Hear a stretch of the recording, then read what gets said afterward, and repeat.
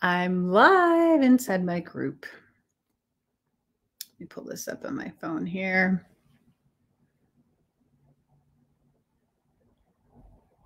All right, my friends, where is my group? There I am. So we're going to do some tapping today. This is the Tap Into Your Soul, the live tapping experience for the month. And we have so many new members to welcome into this space. So first of all, just want to say hello to anyone that is joining us. I apologize for the time change. I was in a session and we ran over because we had some tech difficulties. The phone kept hanging up. So anyway, we're starting our live today a little bit late, my friends, but thanks for joining me. So I'll just give it a minute for people to hop on. We are going to be doing some tapping together. So there's other videos that are here in this space for you that teach you about the different ways that I do tapping. There's some different experiences already here for you. But I really want to jump in and, I want to pick a topic, something that I have it coming to me, my intuition, something that is not so obvious. For example, some people say, let's do tapping on forgiveness, or, let's do tapping on bringing in more money, or and all of that is wonderful and it works. I like to tap on the things that are some of our more hidden, deeper experiences, because for me, that's what has some of the most profound effects and results for us. This is one of the reasons we can do tapping and not have any result at all, is because we may not be tapping on the thing that is actually a source of a root for us, a root concern or issue. It might not have a core wound associated with it. So I work a lot with core wounds, and core wounds are things like unworthiness, betrayal, rejection, humiliation, violation. There's a lot of different core wounds that we have experienced, sometimes in multiples of. And I like to go deep in my experiences because I really feel that makes all the difference in the work. If you're tapping on something and it feels like you're doing affirmations, you're likely skimming over the surface of potential. Truly, you're missing the boat. So if we tap on things saying, I am lovable, I am amazing, that's great. And that's wonderful. That's a step in the right direction, but that is not going to necessarily help you unwind what's really going on within the nervous system or integrate what it is you want to create for yourself. So I do like to pick things that are a little more edgy to work with, a little deeper, sometimes a little bit harder to look at. So I'm just kind of rambling a little here as I'm tuning into what that's going to be. It's coming to me. It's not here yet. It's almost here. But anyway, if you're able to see me right now, if you could just let me know you're here, just say hello, say hi. Let me know if everything is coming through okay for you here. Can you see me clearly? Hear everything okay? Are you nervous about this topic that I might pick for us? Just curious. So let me also shut down this email here. 1 second, friends. I do not need background noise. Lindsay, hello. All right, let's quit that email and let's shut down alerts. There we go. So I will not be bothered during this time. All right, so tapping, I want to just say to you briefly, for those of you that are new, I use something I created called the intuitive tapping method. So this is traditional tapping, but it's mixed with hypnosis, NLP, which is called neuro-linguistic programming. And sometimes I use visualization. Sometimes I use different things in there. And there's a reason for that. We want to work with the subconscious mind. Hey, Lori, thanks. Awesome. Thank you, Lindsay. And we want to work with the subconscious mind because this is the part of us that we can access, that has the ability. It's like software, right? It's programming, conditioning. This part of us holds the keys to why we repeat behaviors with software that we've sort of downloaded or implemented or sometimes have had impressioned upon us as well. When I talk about these things, I don't go into like shame or blame when it comes to our ancestors or family, because people are genuinely trying to do the best they can with what they have, right? Even if their best is horrible, it's still a matter of being able to understand that there's things that we take on emotionally and energetically. There's things that we adapt to, that we absorb, especially if you're an empath, a feeler, someone that feels things very deeply. And all of these things affect us. So in our tapping today, I'm still kind of pulling forth the theme. Let me just hear a little bit, if you're willing, if you're here, if you're live, and if you're willing, to share a little bit of like what's going on in your worlds. What are you guys experiencing? Let me get a little closer here. What are you aware of? What patterns are showing up for you? What things are repeating? What themes, if any? What's going on? I'm curious. I'm curious. You can share as much or as little as possible. We'll see if any brave souls decide to share, because I know there's only a couple of people on right now. It's okay. You know, what repetitive themes are showing up? You know, I hear uncertainty. I hear intuition. Some of us are not sure what to do about certain decisions and feel some pressure around these decisions in the world today. You know, and this isn't a political conversation, and we're not going to get into COVID and all of that. We're not going to talk about those pieces, not because I don't care, but because I am not interested in owning a perception and then projecting that perception. I'm interested in having my own intuition and what works for me and honoring the intuition of other people. Thank you, Lindsay. She said resentment. Absolutely. Absolutely. I literally just had 2 different phone calls earlier, and the word resentment came up a couple times in those sessions. So interesting. Okay. Let me sit with that. So resentment might be one of our themes for today. So now here's the flip side, and we'll see if any other things bubble up for you guys as you're sharing. What would expansion feel like? So what are we looking to create in our lives? You know, when it comes to manifestation, when it comes to desire, intention, what do we want to call in? What is it that we want to call into our lives? Some people are working on their businesses. Some people, their mindset. Some people is trying to be more optimistic and positive while facing different experiences. What do we want to cultivate? So that's a question that I'm hearing. I'm curious. And we'll see if any answers pop up. So we're going to do some tapping. And I just kind of went into a little bit of why it can not work for some people. And it might be that we're just not going deep enough. We're not saying the right things or the right words. So while I do this, I'm going to guide you. I'm going to guide you through the process. This is not going to be a long process. We're going to go for a little bit, maybe 20 minutes or so. And basically, we're going to open to having some kind of a shift or a change. Now, if I say something and it doesn't work for you, change the words. It's important when we do tapping that you change the words. It can't hurt you in any way, but it just won't be effective if we're not saying things or responding to things that just don't feel genuine to us. This is why when we do a script, it's not as powerful or as impactful as it can be if we are listening to the intuition of our own body, right? Or mind, consciousness.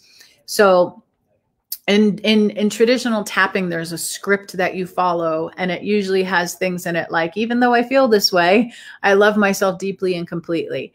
I've heard that a million times. That was part of my original tapping training that I had done years ago. And I never resonated with that because it felt like such a divide. It felt like such a jump from where somebody was and what they were feeling into this land of impossibility. And I'm like, how can this be helping? Now I understand subconsciously, the subconscious is always listening. I understand that we're opening to receive. So yes, saying positive things is healthy and it can work. But what I also know is underneath that, if we have deeply embedded beliefs of self, we will, just like affirmations on sticky notes all over your home, right? It has an effect for sure, but how often do we reject that or ignore it or just not connect with it too, because it isn't really representing what's going on. So I just want to say that when we do this tapping, one of the main concerns that people have is that they fear that by tapping on things, they're going to create it. So when we're focusing on the negative, the not so good feeling stuff, we're not creating it. We're liberating it from the nervous system. This is why if it doesn't resonate with you, it doesn't resonate with you. This is why if I say something, if I say anger and you're like, I don't have that, but I do feel this, that's what brings it to life. You're honoring what's going on underneath the surface versus saying what you think you have to say to fit into this world. And you're giving yourself the opportunity to let it up. So tapping and ranting is one of my favorite things to do. And it works really well. And it's helped me to move mountains in my life in so many different ways. Couple comments. All right. Lori, she said, I'm working so much on my business. I want to create a better balance with home, work, and myself. Excellent. Hey, Jen, nice to see you. Excellent. Okay, so balance, we've got resentment, we've got different themes popping up. Different themes. What comes to me? Exchange, people working on exchange, energy, time, balance. How about, I've already done some tapping for overwhelm. Trust, Lindsay said, yes, trust is a good one. Oh, trust like is always something to work with, I feel like. Let's go with a combination. Here's what's coming to me of trusting self to trust the universe, because it starts here.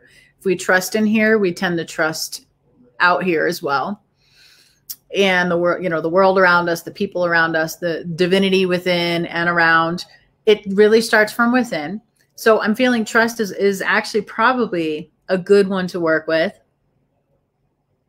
Hold on, my friends. As well as who am I to thrive? Who am I to thrive, right? When the world's a little wonky and crazy, when there's so much fear, worry, stress, anxiety, discontent, uncertainty keeps coming up. Yeah, who am I to thrive in that? So I feel like we can move and trust. So I feel like we can build these together. Let me see your comments here.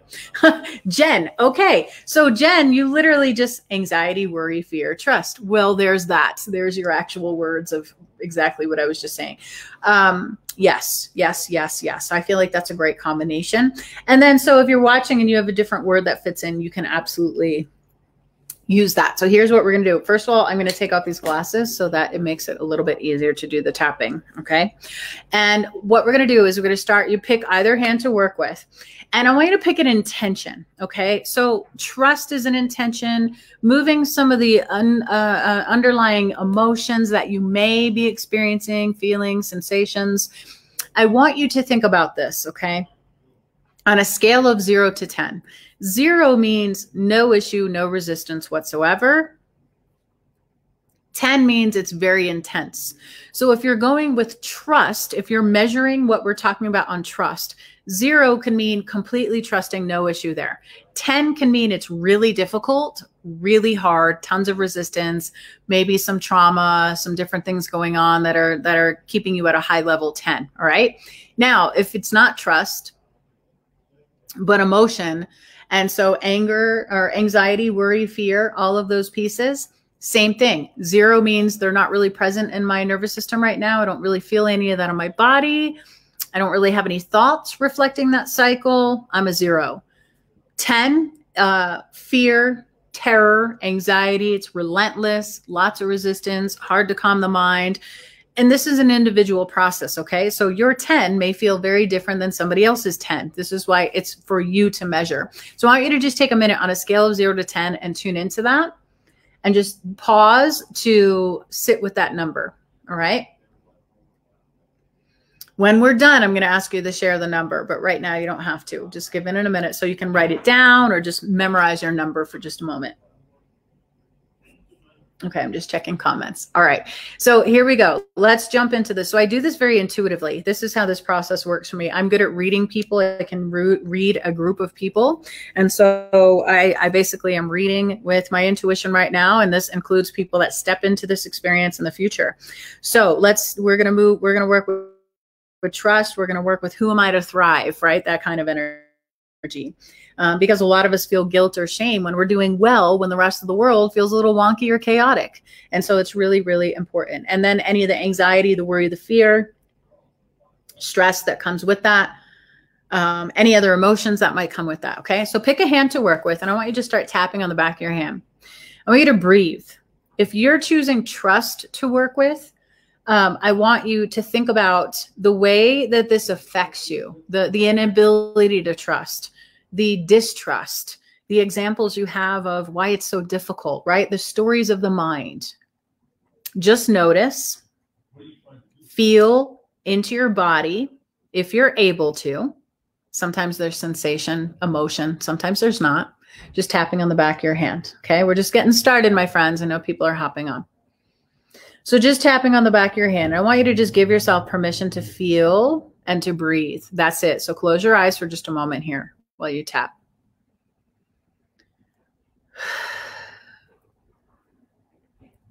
Okay. So now we're going to start moving through the points at your own pace. Just follow along with me. and change out the words if it doesn't resonate, if it doesn't connect with you. Okay, here we go. Repeat after me. Sometimes it's really hard for me to trust, especially when I don't know what the outcome's going to be. I have a tendency to want to control it. I have a tendency to avoid the discomfort, which makes it harder to trust other people and myself, the universe, the master plan. I want to trust, but I don't always know how to do that. It feels really, really vulnerable to do that. What if something happens? What if it doesn't work for me? What if I trust and I fail? What if I trust the wrong people? What if I trust the plan and it's not for me?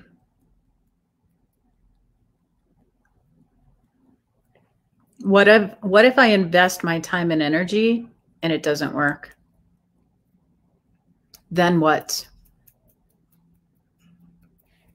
Why do I protect myself in this way? I wonder why it's so difficult for me to trust. Process of life, other people, universe. A part of me knows it's possible. I see people doing it all the time. I want to be able to trust that much. I wish I could just let go a little more. I wonder if I'm willing to let go just a little more. What would that feel like in my body if I just let go? I wonder what would happen if I released my thoughts just a little more. If I gave myself permission to drop the control and to move into my heart, I wonder what that could feel like. I give myself permission to do this now, to access my inner wisdom, to feel safe enough to trust and let go. I give myself permission to do this. Now breathe. Just breathe while you tap. And then when you're ready, repeat after me again. I'm willing to trust more. I'm willing to see more evidence of the universe supporting me. I'm willing to feel safer in my body and more relaxed in this world, to honor my intuition, but not my impulses. I'm willing to discern my intuition from my impulses so that I can trust myself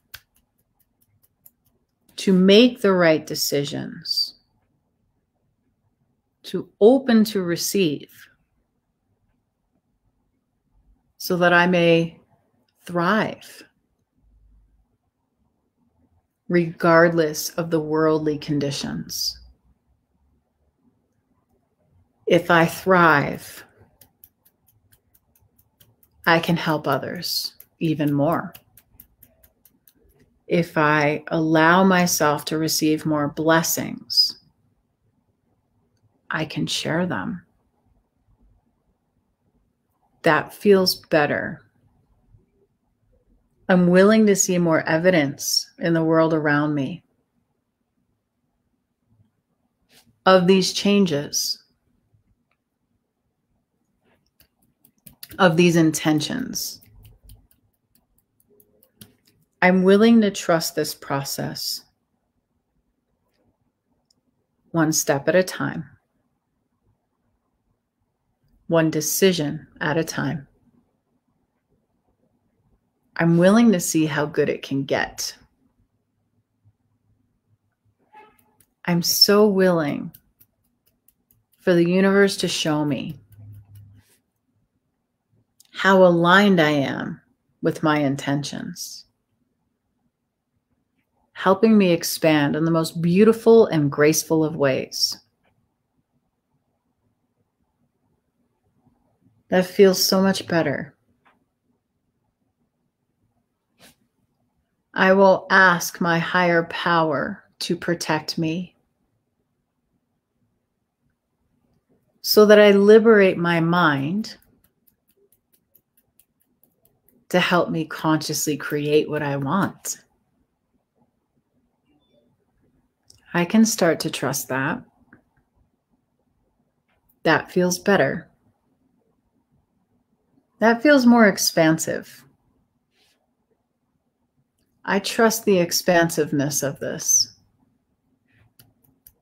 I'm willing to witness more blessings in my life. I'm willing to create more positive experiences of trusting, thriving, feeling like I'm more than enough, allowing this universe to deliver more than enough through my experiences, reflecting this in my thoughts, in my feelings and behaviors, in my attitude, in my intuition. I'm willing to trust in new ways. I give myself permission to explore this and to let it feel easy and joyful and fun. All right, my friends, pause here, close your eyes for just a moment. Now I want you to go into your body. Now ask yourself on that scale of 0 to 10, what is your number now? Same intention you used before. Was it trust or something else? Take note of your number. When you're ready, open your eyes. And if you're willing to share with me, what are you feeling and what was your before number and your after number? Sometimes there's a buzzing. Sometimes there is a sense of relief. Sometimes there's just a calm, stillness or peace or ease. Sometimes there's agitation because you're actually on a nerve and you're closer to actually moving some things than you might have been aware of. Sometimes there's nothing at all, and that's okay. Every now and then the number moves. Every now and then the number stays the same. Every now and then the number can get worse because we're really starting to move some energy. It can go down, it can go up, and can stay the same. But just pay attention to the sensory experience of what you're feeling, okay? Awesome. Lindsay said, before I was a 10, now I'm a 0. That's beautiful. Beautiful. Jen, I feel calmer. I was an 8. Now I'm about a 5.5. Now here's the amazing thing, friends. So we only did just a few moments of this, right? It maybe 10, 12 minutes of this. If that. I'm not timing because I was going through the action of it. And imagine what would happen if you were to do 30 minutes of this with a very specific intention and giving yourself permission to really purge any emotion or disbelief or fear, it's amazing. It's amazing what shifts and what transforms. So that's a beautiful thing, a gift you just gave yourself, that you just gave your nervous system also. Excellent. Beautiful. Oh, I love it. Amber, feeling tingles, buzzing all over. Easier to breathe, shoulders less tense, and more freedom. Started at a 7, now a 3. I've seen lots of purple colors swirling around when my eyes were closed. I love it. Yes, so you can practice this. You can use all different intentions with it. Sometimes the hardest thing is honestly giving ourselves permission to feel and to experience whatever it is that we want to experience. In the last week and a half, a lot of my client sessions have revolved around releasing resentment and working on releasing the guilt and shame that they feel of having successes happen for them, good things happen, beautiful things showing up. Guilt and shame about the choices they feel pressured to make because of the world today and all the different things that are going on. And it was just this beautiful reminder to come home to, what can you do to give yourself permission to be? You know, what is the right decision for you? That may not look like the same decision for someone else. And it's not about a specific topic. It's life in general. Your choices, your decisions, the way you think, the way you feel, the way you dress, the way you show up in the world is not for everyone. But what matters is, are you giving yourself permission to be the fullest expression of whatever that is, you know, as a work in progress, I like to say. Always. Always a work in progress. Amber, permission part is where I felt the shift big time. Yes. So that's something I build into these tapping sessions. So a lot of times I'll say things like, I give myself permission to, and, you know, people would question, say, well, why do I have to do that? I feel like I've given myself permission. And maybe you have, but sometimes we unconsciously are seeking permission from an authority figure, an adult in our lives, here or gone.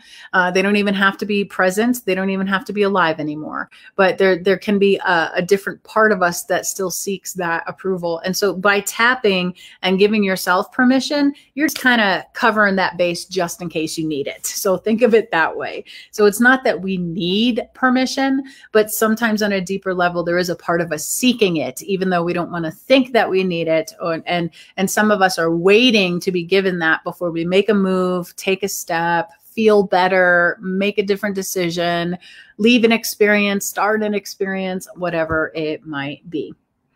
Absolutely, my friends. Okay, so I hope this has served you today. Let me know. I would love to know, is this helpful? Do you enjoy this process? Do you want more of these kind of things? So this is the Tap into the Soul group. And so this is one of the main things I really wanted to start bringing more of in here. Plus it's Tapping Tuesday. So this is going to go on YouTube in a few moments, a little later today. I'm going to edit this and put it on YouTube. And, you know, just to be able to create a shift, you know, sometimes I do like a 30-minute or 45-minute, hour-long experience, but sometimes we just need a quick, like, get in there, reorient, find our true north and move forward. And that's what I like about these two. So I'm thinking about doing some shorter ones as well, where it's just a quick, like, let's jump on in and see what we can create. Lindsay, yes, very helpful. Awesome. Wonderful. Wonderful. Thank you. Thank you for that feedback. All right, my friends. Well, not very long on here today, but just enough to do a little tune up for us. And like I said, I'm going to edit this and then we'll put it on YouTube as well. And so I'm going to pop my YouTube channel in here for you guys eventually, because it is something that's building. We're building more videos and putting things on there. So that way there's other tapping tracks and things like that you can also find. So you guys have a wonderful rest of your day. Thanks for being here. And yeah, if you feel like this could help someone or serve them in some way, feel free to invite them into this group, or you're welcome to share the YouTube link when I have it out for you guys a little bit later. And enjoy the rest of your day. I'll talk to you all soon. Have fun today.